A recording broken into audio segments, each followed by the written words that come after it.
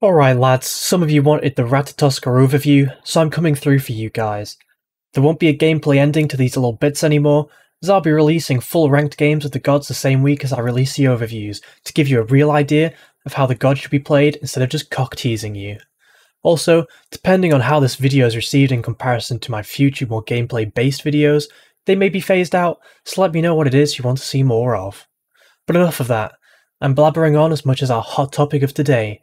This god has some real nuts, and is basically the biggest shit stirrer in the Norse mythos. Hello everyone, and welcome to a little bit of Ratatoskr. Now there isn't actually much information behind this tiny little squirrel, but he is, in essence, a messenger. He's not a messenger of the gods like Hermes in Greek mythology, but he's a messenger between two beings that live around Yggdrasil, the World Tree. These two beings are an eagle, who is actually never named all throughout Norse mythology, which is super mysterious, and a serpent, Nidog. Not much is known about either of these two beings, except that Nidog is said to gnaw at the roots of Yggdrasil, as if he's trapped in the roots themselves. Both the eagle and the serpent have an ancient quarrel, which may have long been forgotten had Ratatoskr not relayed their messages over the years. Ratatoskr is said to enjoy the drama and runs up and down the world tree just to chat shit about these two beings and relay insults. I'm sure that could be fun at first, but after a few millennia, surely that would become a bit tedious. Gotta respect the hustle though. Ratatoskr has a really good set of abilities, allowing him to be super mobile whilst being able to dish out a fair amount of CC. His first is a basic dash which slows enemies when hit. The dash will finish on the god that's hit, or at the end of the dash's range. His second is a kind of whirlpool effect that shreds protections. This is really good for shredding tanks and also for clearing waves.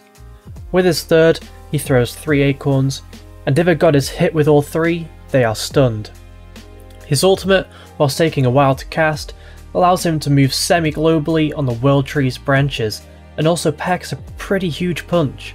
It's a great escape or a great initiator, but be careful as he's vulnerable to attacks whilst he prepares to make his first jump. Now, you're probably thinking that I forgot to mention Ratatoskr's passive. However, as his passive swaps out his option for buying boots to allow him to buy one of 4 acorn options, I decided to include this in the build section. Now each acorn has different stats, and they're all pretty good. They're kind of clear set to allow Ratatoskr to utilise different roles, and either become more tanky, or go for high power or crit damage. Without going into too much detail, and because I don't want to bore you all, this is the breakdown. The first acorn is for the solo role, and it's great for sustain. The second acorn is for a more tanky role, and is great for stealing protections. The third acorn is great for crit and adds power to your dash, and the last acorn lets you throw 5 acorns instead of 3 with your acorn blast, and also debuffs the enemy so you do more damage with your abilities. The rest of Ratatoskr's build relies heavily on what role you're playing and what acorn you initially buy. I like to play Ratatoskr solo lane, so I go Evergreen, Devourer's Gauntlet, and then some protections and possibly Cat Shield for the extra heal. Combos for Ratatoskr are pretty basic. You can either dash in, stun with the third and shred with the second, or save the dash and ult in. The opposite works too, with dashing in and escaping with the ult. He's super versatile, so it's a case of learning when to use abilities in what situations.